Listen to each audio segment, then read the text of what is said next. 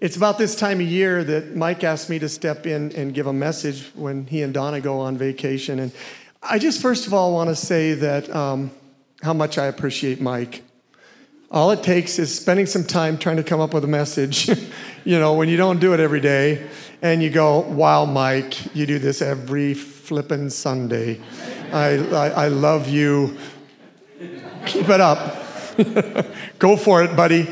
But anyway, I so appreciate Mike and Donna, and so I know they're watching, and so we love them, and we just thank you. We thank God that we have them as our pastor and his lovely wife. So, Mike, it's to you. So anyway, it's January. I'm stepping in for Mike. Going to give a message for him. So this time last year was the same situation. So Mike said, would you give a message? And he said, I told you what. I said, I'd like to give a message. And boy, I got this great idea. It's 2020. So, I got this message. It's going to be 2020 vision for 2020. 2020 vision. Isn't that cool? He looked at me like, oh, okay. That's real unique. A lot of pastors are going to wear that one out. I said, oh, okay, well, darn. I said, I had this idea that I wanted to start it out with that Johnny Nash song, from the 70s, that great hit. You know what that one is? Bob up, bob up, bob up. I can see clearly now the rain is gone. Bob up, bob up, bob up. I can see all obstacles way out there in my way. It's going to be a bright, bright, sunshiny year, right?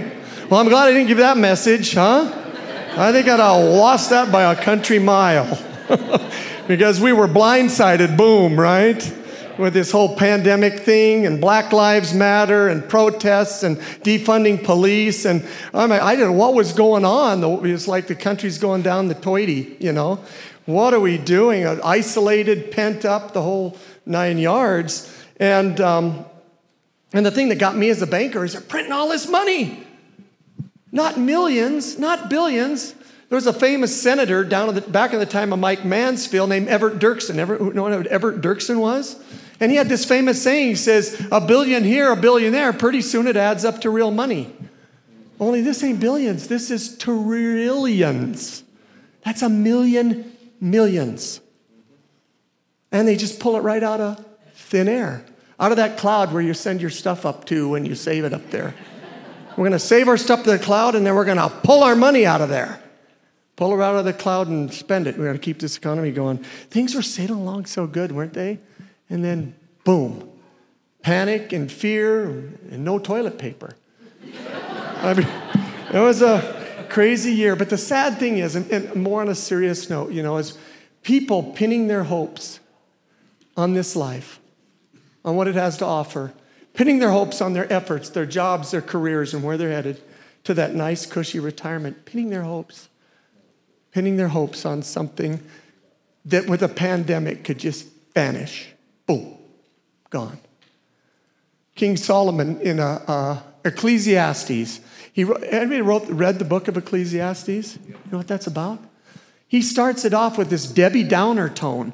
King Solomon says, meaningless, utterly meaningless. Everything is meaningless. Oh, way to start. Let's find a new book to read. That's Debbie Downer, wouldn't you say? And he gets to the 14th verse of that first chapter, and he says, I've seen everything done under the sun. All of them are meaningless, a chasing after the wind. Ever seen a puppy chase its tail? Well, that's the world. Round and around we go. Turbo on a treadmill, right? And the general theme of Ecclesiastes is how meaningless life is without God. Right? But hey, he changes directions, he switches gear, and he drops the Debbie Downer. In chapter 3, verse 11, he says, but God does everything beautiful in its time. And right after that, he says, God has set eternity in the hearts of men. Each and every one of you sitting here, God has placed eternity in your hearts. Amen. I thought, that explains some things to me, why life is so unsatisfactory, the grind, I wonder if it's biblical when people say we've got this big God-shaped hole in our soul. But I think right there it says it. God has placed eternity in our hearts. Nothing's going to satisfy unless there's an eternal purpose. I worked at the bank for 35 years, and I had a real wealthy, successful business. He had 3 companies, all of them real profitable, all financially strong. And he comes in one day, and good to see him. What can we loan you today? And he looked at me, he says, I sold the businesses, I'm going to pay you off. I said, what? Say that again? He said, I'm paying you off. I said, why? He said, I'm sick of the rat race. That's all he said. Didn't say any more. He was a guy of very few words. I'm sick of the rat race. Like King Solomon, I think he started to feel it's a chasing after the wind, a grasping at the air, right? And it made me think as a banker, I'm getting up every morning, taking a shower, putting on my suit, eating breakfast, cross the bridge over the Missouri, go to the bank, put in my day, leave the bank, cross the bridge, come back home, take off my suit, not talk to my wife and kids for 2 hours because I'm in the zone, I'm in the numbness of it all. And I just thought, vanity of vanities, emptiness, meaningless. You just get there, And every now and then I'd say, Janelle, grab the kids, throw them in the van, we're getting out of here. We're going somewhere. I don't know. We're going somewhere. We're just taking off. So I was known as the dad of the impromptu vacation. Not planned, we just take off and go. And, I think this is kind of an idea of where God was speaking to me with this message is I think it's the same way with Jesus. He looks down and says, I think I need to get you out of here. I think you need out of here. I think you need to go someplace else. And so my first point today is Jesus makes us an invitation.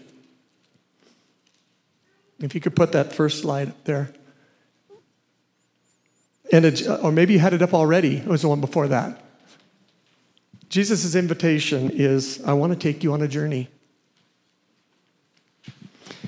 And the journey God wants to take us on is one of taking us somewhere. He has somewhere in mind. But there's also all the points in between. That's the interesting part of the trip. And it's all about movement. Last week, Mike said you'd be hearing a lot about movement. Well, here's my first installment about movement. And it's not aimless. God is taking us someplace to a destination, a place that's better than where we are right now. And with that invitation, Jesus says, and you've heard his words. Think of an invitation word of Jesus. Can you think of one? Come, right? Come to me. Come to me, all you who I want to change your position. All you who I want to take you from here, and I want to take you to there. And follow me. Follow me, and I will make you into something better than you were. I'm going to make you useful. I'm going to give you something eternal to fill that eternity that's in your heart. And Jesus is all about life. The whole book of John, the theme is life, right? And life is movement. Jesus said, I am the way, the truth, and the life, right? In him was life, and the life was the light of men. And then he said, I came to give you what? Life, and to give it to you in abundance. Jesus is all about life, and he's all about movement. If something isn't moving after a little bit of time, it's probably what? Dead. You got it, Christina. If it's not moving after a while, it's dead. Jesus is the quintessential movement man. Mike shared with me an illustration once about God and movement, and I want to share that with you. It has to do, how many have been to the Holy Land here? Some of you have been to the Holy Land. He gave me this illustration. It's right in the Holy Land, the Sea of Galilee and the Dead Sea. So the Sea of Galilee's up here, right? And the Jordan's running in, and the Jordan's running out. And it's going all the way down to what other place? Anybody know where it's going? The Dead Sea, right? So here I have this Sea of Galilee. The Sea of Galilee is known as one of those places, known as one of the most biologically diverse places on the planet. I mean, the stuff that's in there is incredible for biological diversity. But the water's flowing in and the water's flowing out. But where does it go? The Jordan goes to the Dead Sea. And the Dead Sea is one of the most toxic, deadly places there are. Nothing can live in it. So Jesus wants to take us on a journey. He's inviting us to go on a journey with him, and he wants movement in our lives. He wants to move us. He wants to move in us. He wants to move through us. And he wants to move out of us to touch others. So my message today is, here it is, a journey with Christ from belonging to longing.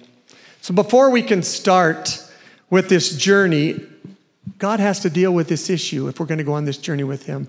He has to start with this issue of belonging.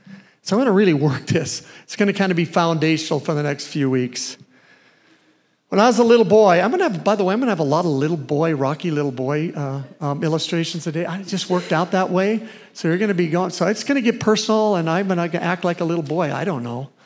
But I have a lot of little boy illustrations. But anyway, back when I was a little boy, I remember I took a shovel down to the creek to dig worms so I could go fishing, right? So I went down there, dug the worms, went fishing, and I left my shovel along the bank. My grandpa came by and said, I saw that shovel down there. You left it there? I said, yeah. He says, why don't you take the shovel back and put it where it belongs, in the tool shed. And I remember also my grandmother, I was helping her clean up after like a bridal or baby shower or something.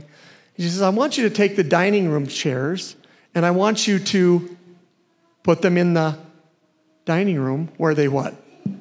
Where they belong. So belonging really has three kind of uses. You can go to the dictionary and find it. There's three basic uses. One of them has to do with location. This doesn't belong here. It does belong here. It has a rightful place. It has a rightful location. But it also can be used with relationship.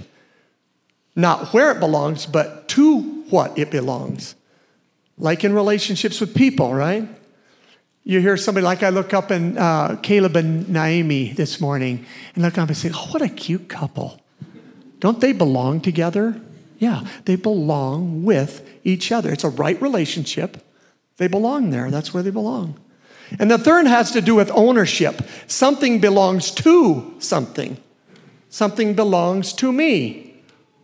That new pickup, right?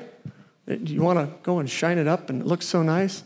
That pickup belongs to me. So it has to do with ownership. So three things: location, relationship, and ownership.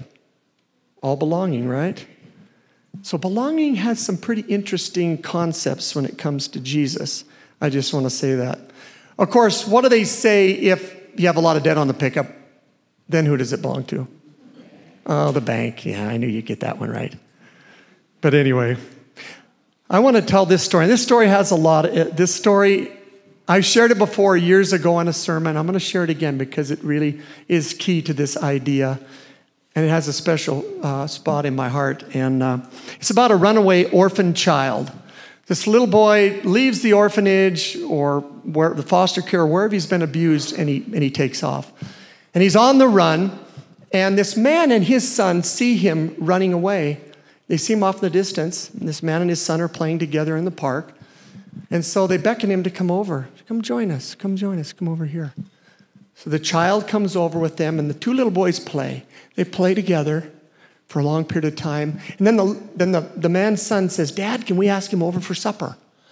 So he comes over for supper, and the boys continue to play and watch TV. And at the very latest, it's getting late in the evening, the dad goes to the little orphan boy and says, isn't it time for you to go home now? I think you should leave. And the little boy said, I really don't have any place to go. And I took the dad back. And the dad said, ooh, well, we got a problem here because I'm not responsible for you. You're not my son. I'm not your father. And then he said some words that pierced that little boy's heart. He said, you don't belong here. Sad. And while I was writing this sermon, God put something on my heart to share that I wouldn't have shared, but he put it on my heart. It challenged me. And it has to do with this whole racial thing that's going on right now. And I don't think it's really good to bring up a lot of stuff like that in sermons. I think you just stick it to Jesus, keep it to Jesus. But I felt God's wanting me to say this, so I'm going to throw it out there. It was a challenge to me. But I think there's a lot of certain people groups out there, minorities, that feel unwanted, unwelcome, overlooked. They feel in their heart that they what? They don't belong. A KKK man was interviewed, and he said, why do you hate black people so much? And he says, because they don't belong here. Wow. So I started to ponder this Black Lives Matter thing and this defund the police thing, which is stirring me up, And I said, God said, I want you to take a different angle on this. I said, what, Lord? I want you to take a little different approach. I said, oh. And it wasn't long. I was watching television, and there's this black man who identifies as black, and he just was giving his ancestral DNA information. And this guy's, well, what does it say? And he opens it up, and he's blown away. He's slightly more white than he is black. And so the man says, well, how does this make you feel about the whole Black Lives Matter thing? He says, it doesn't change a thing. I still feel hollow, empty. I feel pain about my blackness, whatever percentage it is. And so I really think it's an issue of belonging. And God said, look at you, Rock. I took you from not belonging to a place of belonging. I took you from bondage to freedom. This man's ancestors were taking the opposite way, from freedom to bondage, from a place they did belong to a place they didn't belong. And the light came on. Why are they 150 years since Emancipation Proclamation, 60 years since the Civil Rights Movement. We're all here together. Get over it. Until I realize the problem is they're still here. They're still in the place where their forefathers were enslaved, not their promised land. Still in the place where their ancestors were bought and sold. So there it is. I shared it. It was tough for me to go there, for God to show me this. But what we think where they should be and what they're feeling in their heart are two different things. What they're hearing deep down is what? Like that little boy. You don't belong here. And so the story of the little orphan boy keeps going, though. That's the nice thing. The story isn't over. Because after the man sat there a while, he went back to the little boy and he said, I saw you playing with my son.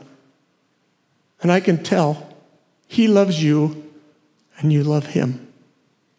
So, I think you belong in this family. I want to make you mine. So because you love my son, I want to make you mine. Bible says we're all adopted into the family of God. We once were not a people. Now we are a people of God.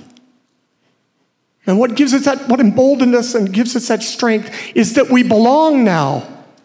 We belong. We don't have that nagging inside of us question going, we don't belong. I don't even understand, but we don't belong. Belonging is so key to who we are. And the reason this story is so central, so personal for me, is I grew up out on the ranch, another little boy's story again. But my dad custom built a bale sweep for me, just big enough so I could get an old 52 Chevy pickup. He turned it around with a straight 235 Chevy motor in it. He built that thing just for me so I could reach the clutch and I could shift with my left hand and I could go buck bales, eight little square bales at a time. And I had horrible asthma and hay fever. And I dreaded going out there being pelleted in the face with second cutting alfalfa dust, my eyes swelling up. Well, one morning I was greasing my sweep and I banged my head on the iron frame of the and I threw the grease gun down and I stuck my fist and I cursed heaven. I told God everything I thought about him. And you know what? Jesus spoke to me and said, that was the day. That was the day I looked down on you and I saw your swollen red eyes and I saw your snotty nose and I saw your labored breathing and your anger and your pain and your frustration. And I said, I choose you. I want you to be mine. Belonging. That's the cross of Jesus Christ. The perfect sacrifice who came and bled and died so that we could belong to him. Ownership. He bought and paid for us, it said. He paid for us with his blood. He owns us. Ownership. But he's not a God that just wanted to stay in heaven and we're down here and call on him when we need him. No, he says, I don't just want you to belong to me. I want you to belong with me. I want you with me. I want to be with you. Relationship. Ownership. Relationship. And I love you so much, I don't want you to stay where you're at. I want to move your location. I want to take you from here and I want to take you to a better place there. Location.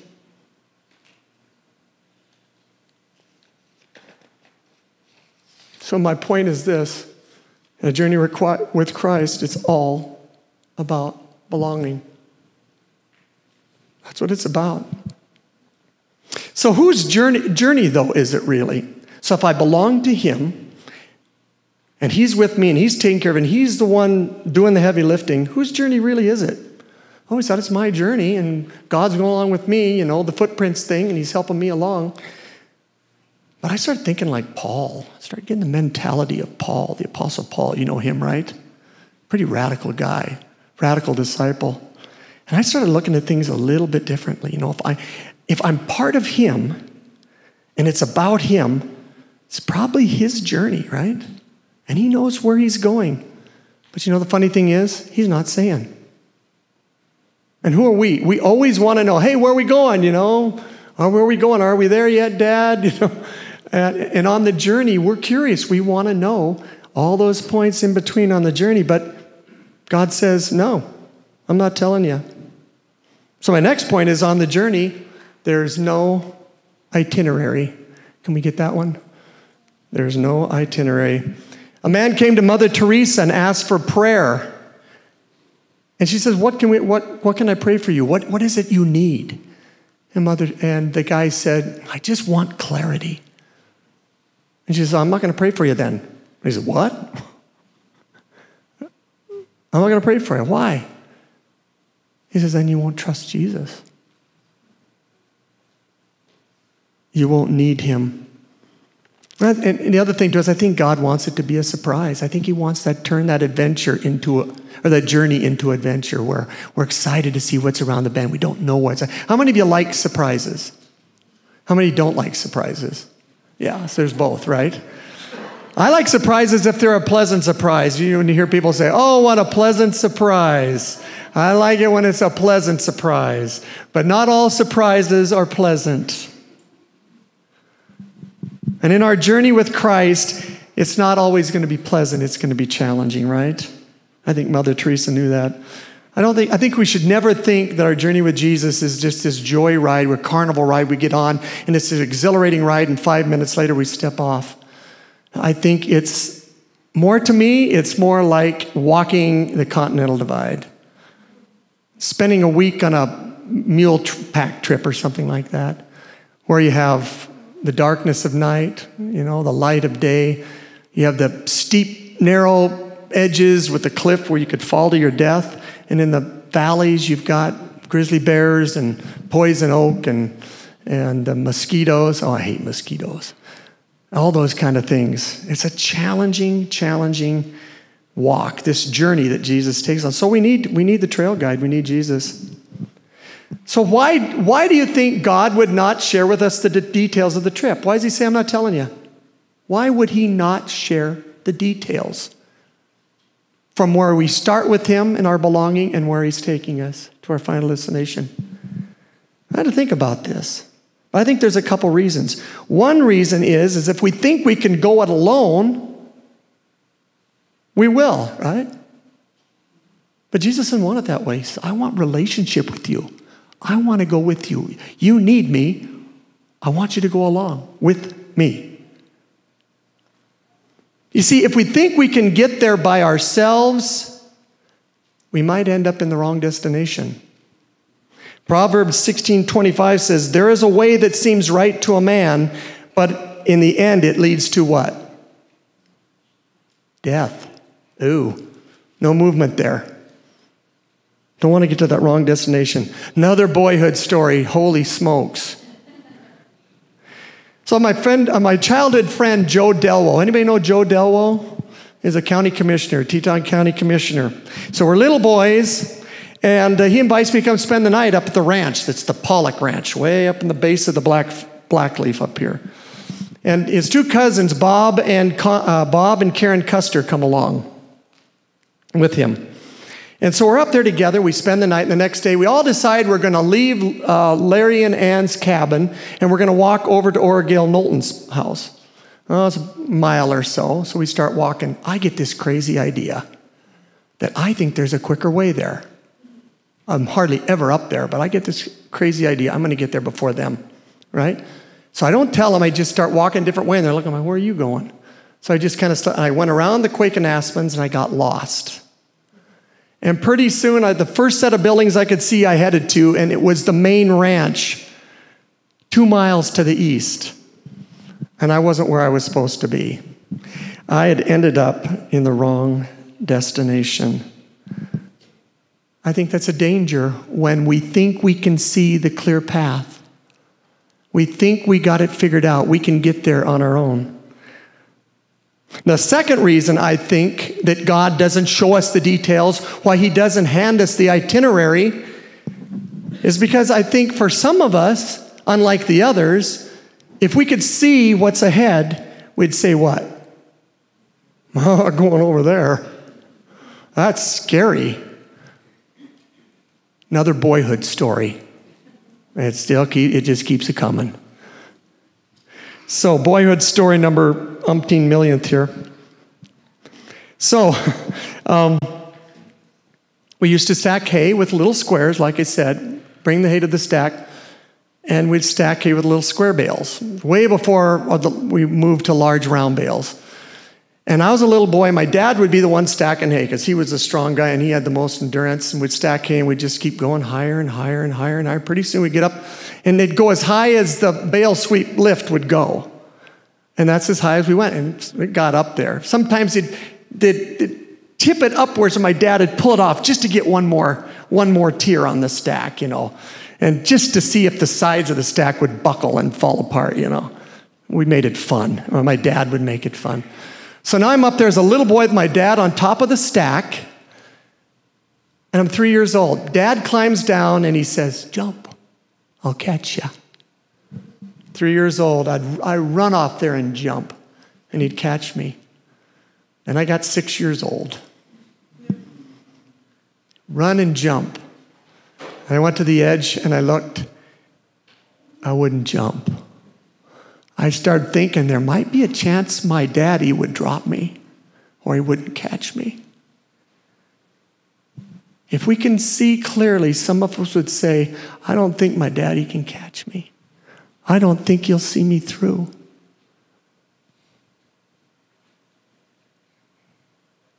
I think we have a scripture next now.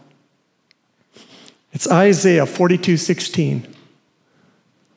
I will lead the blind by the ways they have not known. Along unfamiliar paths I will guide them. I will turn the darkness into light before them and make the rough places smooth. This is all the things I will do. I will not forsake them. It's Jesus. He leads us, and we're what? We're blind. We can't see. Crazy. He wants us blind. He doesn't want to think we can just take it from here. That happens a lot in ministry, I think. We just say, Jesus, you've shown us so much. I think that's how some of these movements start. And they make it all about that movement because they get this deposit of wonderful epiphany, enlightenment. And Jesus says that's good. But then the problem is they say, okay, I think I got enough. See ya, Jesus. I think I can take it from here. I think I'll build ministries and everything around all this great stuff Jesus gives them. But what? It's because I think I got enough. I can take it from here, Jesus. I can go. Mike talked about fads and movements. It weren't the scoop shovel that moves the grain. It's the rake that smooths the pile. Be careful to understand why God says you're blind.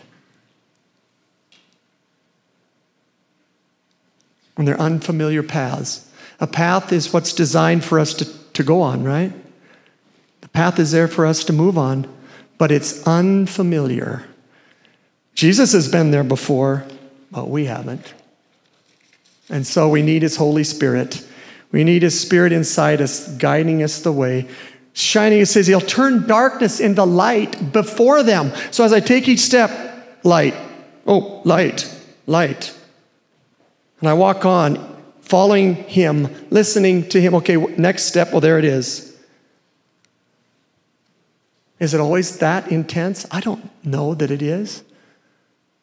But that's the safest place to be. It's every step. John 8:47 says, he who belongs to God, there's that belong word again. He who belongs to God hears what God says. The reason you do not hear is you do not belong to God. If we belong to God, we got to use this. We got to listen. Listen. For the next step, the next instructions. Galatians 5:25 is the next scripture. Since we live by the Spirit, let us keep in step. I was thinking about that. That's the smallest segment you can have in a journey, right? Is a step. One more step. How do you eat an elephant? One step. Oh, bite. Step at a time. One step. To me, it smacks of intimacy with God, doesn't it? Each little step. I look at a couple sitting here, the Crawfords. I was around them once, they said, Mr. Jesse looks at Rose, says, okay, we're not doing this. What's the Lord showing you? Let's pray about this. I want to take that step till I hear, is this right? Crazy couple. I don't know. It's a little out there if you ask me. Each step listening to God. Not the clear path all the way to the finish line or some segment. Then we'll do it ourselves. Or we won't go at all. Each step. He shines the light, turning darkness into light. Each step of the way. Isaiah 42:19, just a few verses after that first one. Who is blind but my servant, and deaf like the messenger I send? Who is blind like the one in covenant with me? Blind like the servant of the Lord. When you're blind, you're all in the journey. When you're blind, you're all in. I mean, you're holding on to that sighted person, Jesus, the Holy Spirit, with everything you got. You're clinging to the sighted person.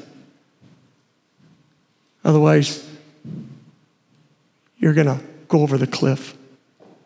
You're all in. And it's by the Spirit of Christ that guides us. And we say, God, you're in control. You're in control. You know, a lot of that control is the control we give him. Lord, you take you take control, your Holy Spirit. I give you control. I believe you're a better driver than I am. My dad's got macular degeneration, and so my mom does the driving because he knows she ain't going to wreck him. She isn't going to crash him, run in the borrow pit. Jesus, take the wheel. You're in control. Romans 8:9. You, however, are not in the realm of the flesh, but in the realm of the Spirit. If indeed the Spirit of God lives in you, if anyone does not have the Spirit of God, they do not belong to God.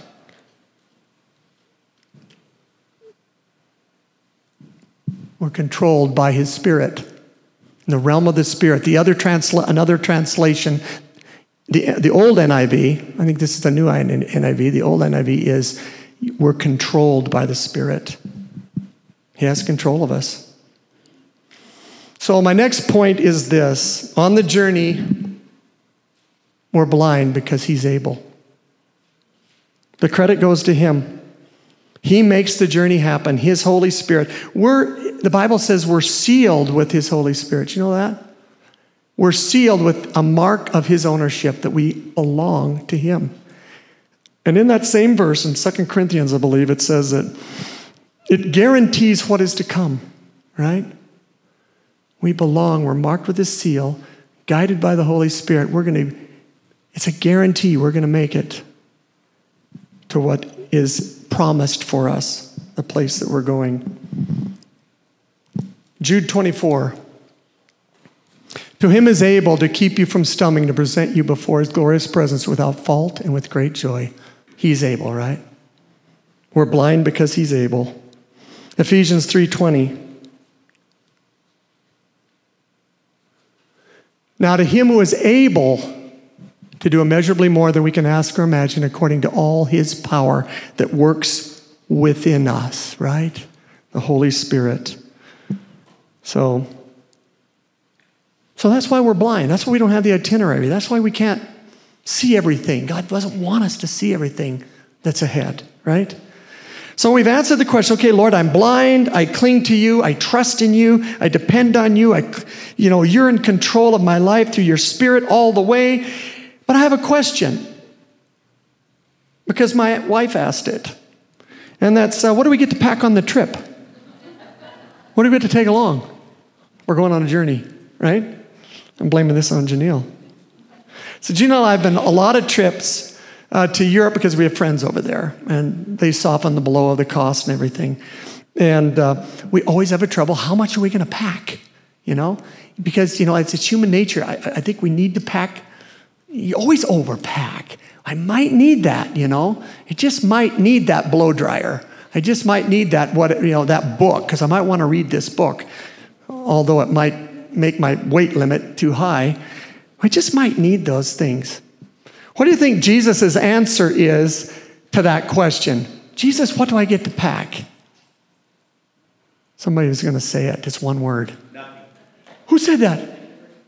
Back there, Larry, you win the prize. Nothing. You get to bring nothing. I don't know why I'm doing it that way. It's the only thing you're going to remember on this sermon. Janelle, I used to try to memorize scriptures, and she have a hard time with this one scripture. 1 Corinthians 10:30. There hath no temptation taken you, but such as common to man. But God is faithful, not something to be tempted above you're able. But with that, we'll take away the temptation so you can easily bear it. And she can never get the first few words, so I go, there hath no. There hath no. And the only thing she remembered was, there hath no temptation taking you. So you remember that part. Nothing. Jesus says, take nothing.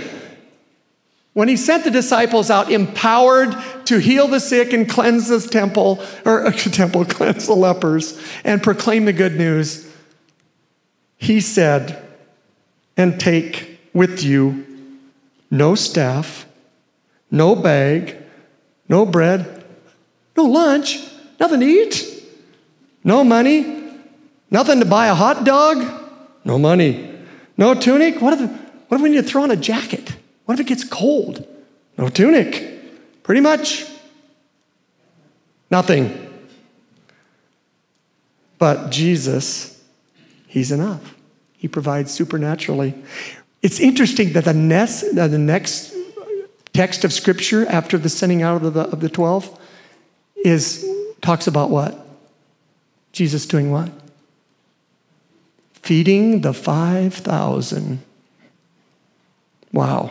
Talk about taking nothing and doing something. Right after the sending them out and telling them to take nothing.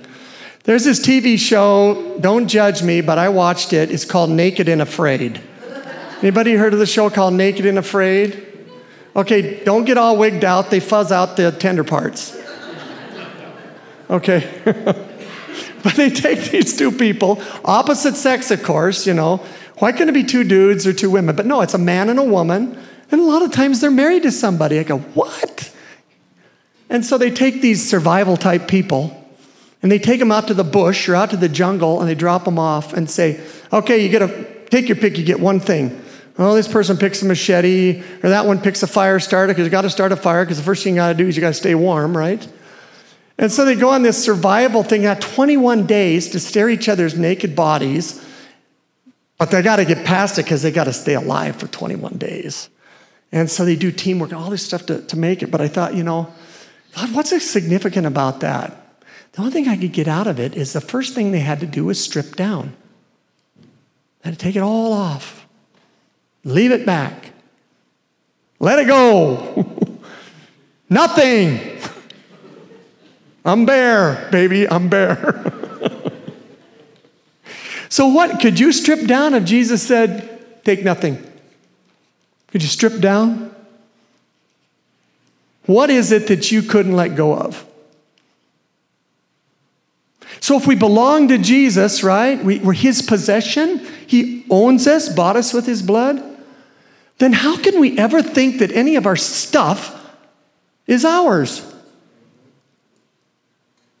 A lot of us are living in a playground. We're having fun with our toys and our stuff. It's not your stuff if you go on the journey. Because he said, don't take it with, let it go. The rich young ruler came up to Jesus and said, I want to follow you. What did Jesus say? Get rid of it. And the rich young ruler's problem was he thought it was his. I like my stuff. I want my stuff. I'm a wealthy guy. I got position in this community. Thank you very much. Let it go. Take nothing. It's not yours. It's God's. Psalm 24 says, the earth is God's and everything in it. Is that just your possessions? No. It's your profession. It's your education, your talents and abilities. Yet, however you got those, you got by stuff God gave you. The brain to go learn. If you're a professional musician, the talent to be able to play the instrument, it all came from God. I'm getting a little lathered up, so I'll take it down a notch. So the next point is, on the journey, we're empty-handed because he's enough. He's enough. I want to go Paul. Paul's the radical guy, right? Paul is the guy that wrote most of the not actually, Luke wrote more words and verses, but Paul, more kind of stuff we notice. Paul's a radical guy. Paul said, I have reason to be confident in my flesh. I have reason to say I can bring something to the table. I can take stuff with me so that I can see ahead on my own. I can make something happen here. But then there's this verse. This is Paul, Philippians 3. But whatever were gains to me, I now consider loss for the sake of Christ. In verse 8. The next verse, please. What is more, I consider everything loss. Everything. Not just Bob and Janet. I consider everything loss. I was supposed to be funny. I'm sorry, Bob. Sorry, Janet. I consider everything lost for the surpassing worth of knowing Jesus Christ my Lord, for whose sake I have lost, let it go, took nothing, He says, I consider them garbage. Ooh. None of you are going to take garbage on the trip with you. No one's going to take that on the journey with them. Now here's Paul's heart. Paul says, Jesus, I'm going blind. I'm taking nothing. It's all rubbish. I just want to know you. And your surpassing worth of that, of just knowing you. That's all Paul went on the journey for. The journey that Paul went on was just to know Jesus. We're going to go up the hill. It's going to get steep. I don't care. I just want to know you. I want to know you in the power of your resurrection. And we're going to go down. It's going to get pretty bad. You're on the journey with me. It's going to get tough. I don't care. I just want to know you. I want to know you in the fellowship of your suffering. I just want to know you. I want to identify with you. It's not about me. It's not me. It's not my journey. It's you. I want to get to know you. That's the heart of Paul. So we accepted Jesus to go on a journey with him. We know we belong to him. We know we belong with him. And he has in mind a place that we belong, that he's taken us. And what starts to happen now is we go from this place of belonging to a place of longing. Because guess what happens when we join the journey, when we belong to Christ? Our ancestral DNA changed. It became like Abraham's. Put up Galatians 3:20. If you belong to Christ, there's that belong word again. If you belong to Christ, then you are Abraham's seed and heirs according to his promise. We now have Abraham's genes, 100%. Abraham was a sojourner. He was longing for a different place, wasn't he? He was longing for a heavenly home. And so to end now, I want to end with one more verse and a final point. Hebrews 11, 8 through 10. Let's read those together. So now put yourself in Abraham's position. You belong to him. You've decided to go on this journey, right? By faith, when called to go to a place he would later receive as an inheritance, he obeyed and went, even though what? Didn't know where he was going. Blind. Verse 10. Next verse, please. For he was looking forward to the city with foundations, whose architect and builder was God. Start feeling like a stranger here when you go on the journey. The closer you get, the more you don't fit here. I'll tell you what, I had lots of friends. You can tell I'm a talkative gabber, aren't I? I had lots of friends, a popular guy. I could get to know anybody. Lost a lot of friends because I could tell they thought I didn't fit with them anymore. I didn't fit and belong. Belong somewhere else. So you get to feel like a stranger here. And that belonging starts to develop into something called longing. So the last point is this. On the journey, we long for our destination.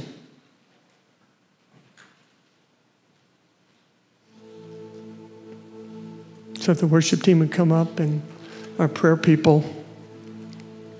I guess I want to ask you, do you know that you belong to Jesus? Do you know that you're his possession? That he bought and paid for you with his blood, and your life is his? If you don't know that, I ask you to come pray with these people right here. And they'll get you on that journey. And it starts with belonging, ownership. And there's some of you here that you know you belong to him, but you haven't been with him much. He's a God that's kind of way up there and you're down here. And like a vending machine, you try to put the quarter in and put in a prayer to get what your needs are once in a while when you really need him.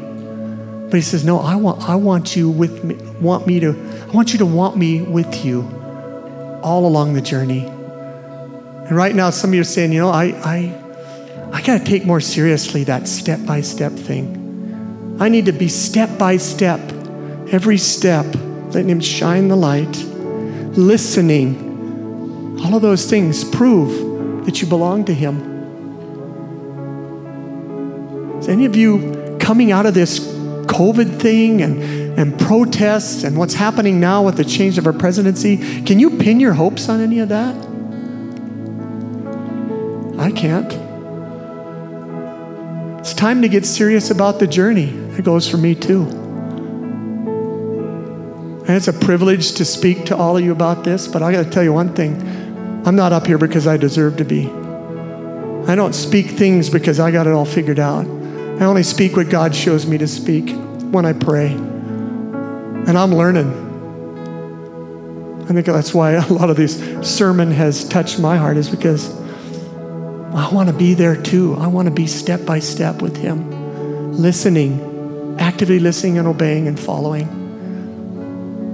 If any of you are there and you just feel in turmoil, you just feel disconnected from God, you want to get that relationship back, you want to start that journey fresh again, come up and pray with these people. I think something special happened. This is the start of a new year. So Jesus is the Alpha and the Omega, the beginning and the end. But he wants to be everything in between. Everything in between. Every step of the way. He wants you to be like Paul and say, I just want to go on this trip to be with him. I love being with Janelle. I don't know what life would be like without her if I couldn't be with her every day. But more importantly, it's Jesus that we should have that feeling about. Lord, every day get up and say, Lord, I don't know. I just want you. Shine the light on my steps. Speak something to me. I just want you. That's what I want. World's messed up, going down the toilet, whatever it's going to do, doesn't matter. I want to know you in the power of your resurrection. I want to know you in the fellowship of your suffering, the ups and the downs, whatever. I just want you. So come on up. We're going to continue to worship, but let me just pray. I'm going to just pray before we end here for all of you. Lord, I just thank you again for the opportunity to speak. Lord, I pray that the words you've given me would touch people's heart, that they understand the idea of belonging to you and belonging with you and belonging on that journey from point A to point B with you. And I just pray, Father, you just give them a strength to get back with it and get back with you. That 2021 would be a year so different in their lives than 2020. Thank you. So let's just worship together now. Come up and get prayer for those of you that need it.